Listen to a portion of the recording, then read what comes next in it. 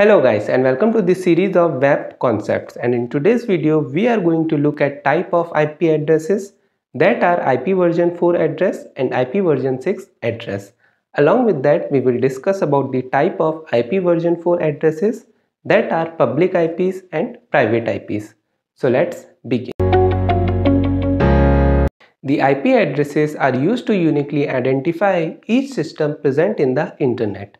These IP addresses are of two types. The first one is the IPv4 address and the second one is the IPv6 address. Let's first discuss about the IP version 4 addresses. The IPv4 addresses are 4 byte long, where each byte is separated by a dot. The range of numbers that can be written in a byte is from 0 to 255. There are total 32 bit, and as such there are 2 to the power 32 unique IPv4 addresses possible, which is just over 4 billion addresses. This is also the problem with the IPv4 addresses, that in our current world the total number of devices are already much higher than the 4 billion mark. So the situation is that we have 4 billion of addresses available, but the total number of systems that are present in the internet is much higher than this number. So we need to find an alternative using which we can uniquely give some IP addresses to the system and we can uniquely identify them in the internet. Now to tackle this, there are two solutions. The first one is using the IPv6 addresses and the second one is the using NAT concept along with public and private addresses. Let's first discuss about the IPv6 addresses. These addresses are 128-bit long or 16 byte long, where each 2 byte are separated by a colon and written in the hexadecimal format. Since IPv6 addresses are 128-bit long, so the total number of IPv6 addresses possible are 2 to the power 128, which is over 340 trillion and trillion. That will never exhaust. So instead of using the IPv4 addresses, we can use the IPv6 addresses to uniquely identify each device present in the internet. But there is one major challenge. When the internet was forming, then all the internet infrastructure devices like tower, routers, switches, firewalls, these only support the IPv4 addresses. To make these devices to use IPv6 addresses will require a lot of time and money. Even the IPv6 addresses were introduced during late 90s.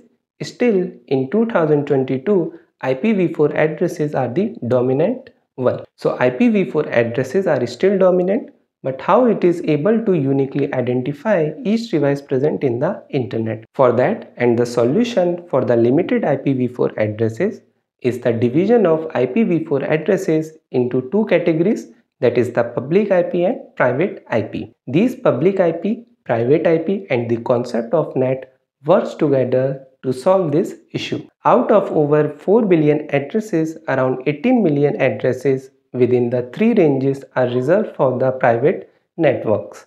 So in that private networks, private IPs will be used, and these private IPs are not routable in the public internet. And the same private IPv4 addresses can be used in multiple private networks also. To understand it, let's take an example. Consider you have a router in your home, and with that router, three different devices are connected. These devices will form a private network, and the IP addresses that will be assigned to it will be within that 8 million addresses or within that three different IP ranges.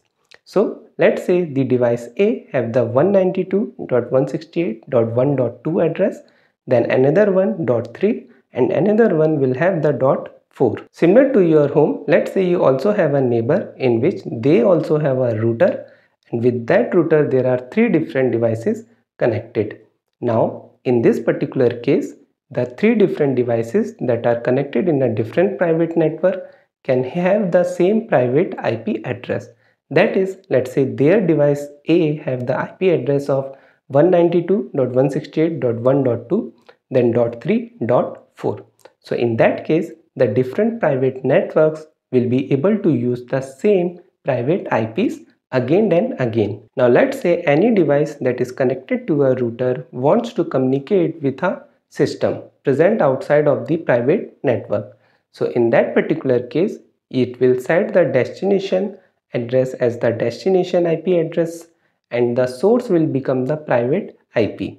Now when it will move to the router, it will change the source IP with the public IP of the router and then it will send it to the internet. And along with that, the router will also create an entry in the NAT. Now when the destination will send the data back to the source, it will set the destination IP as the public IP of the router, and once the router gets the data, it will revert back to the original device that initiated the communication. So this conversion of public to private and private to public is done by the NAT present mainly in the router, and with this concept we can eliminate the limitation of the IPv4 addresses, that is, it only have the limited IPv4 addresses. Since we are able to reuse the private IPv4 addresses again and again in different private networks, but the long-term goal will be to completely migrate to the IPv6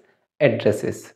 So that's all for today guys. I hope you like the video. If you have any doubt, please comment it down. Thanks for watching and I hope to see you in the next video.